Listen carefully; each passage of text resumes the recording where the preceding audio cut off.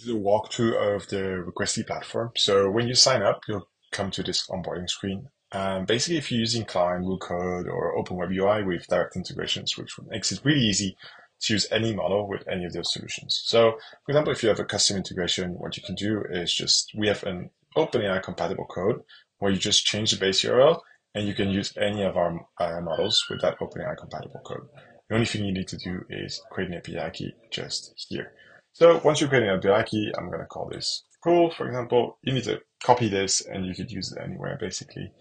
And it says you're all set. So one of the first functionalities are basically the models. Which models can you use? So from O3 Mini to OpenAI to Claude, you can see the whole model list here. So you can search, but you can also change the view. You can see for Claude 3.7 Sonnet, we have 12 different versions because we provide different versions with reasoning, like medium or low or high, for example.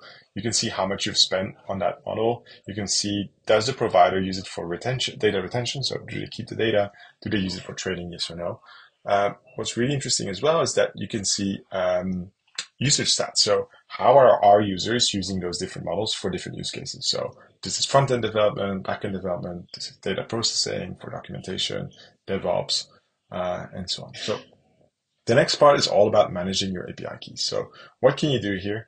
Yeah, don't look at the API key names. I usually just use test for testing. But what can you do here is you could put monthly limits on your API keys.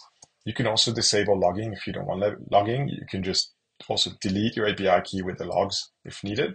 But what you'll see here, the most interesting is policies and features. So within policies, you can do two types of policies. The first one is a fallback. What is a fallback? Is basically if the first provider doesn't work, go to the second provider and so on. So for example, we can go here to DeepSeek Reasoner, which is a R1 model of DeepSeek, add it as a model. And here say, if that doesn't work, go to Nebius. If that doesn't work, maybe go to Deep Infra. What you'll see as well is the pricing. So you can see the cheapest is obviously R1, then it's Nebius, then it's Deep Infra. And you can call this R1, for example. Now, this policy R1 is the model name you will use either in your code or in any of our integrations. We have some really cool features that we have with Code and Klein, such as prompt optimizations, which you can see here, which shaves up to 90% of system prompt tokens. We can remove the MCP prompt and also optimize system tokens.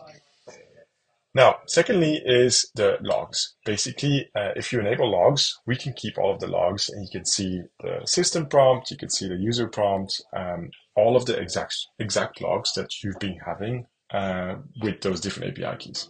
You can enable specific API key or look for specific or see all of them. And you can also see like, okay, who was the provider? Was it a stream or not? What was the temperature selected? And then you'll see them in all the labels. If you don't see the temperature, that means it wasn't enabled in that request. Then the next part is cost management. So keeping track of your costs is a really big thing for both individual users and companies, with multiple companies using this for all of their engineers, for example, or they use it for all of their AI products. So they can monitor exactly what is going on. So you can see here, my total cost was $2.59, 175 requests. This is the average cost per request. And I've used about 27 models. So you can see both my cost over time and my token usage. What's really interesting is that I have a breakdown per model. If there's caching enabled with the provider, we'll also show you how much we're able to cache. So for example, with a topic, that's a 10x price reduction. So you can see, been testing a lot of models. Once you go to the advanced analytics, you can get a bit more advanced metrics, basically. One of my favorite ones is the output tokens per second. So if you go to output tokens per second, this is basically the average per day. And I switch to totals. You can see per model how fast they are. You can see O3 Mini, 182, Gemini, Claude, and so on. So if your application depends on a high output tokens per second, this is really useful to keep track of.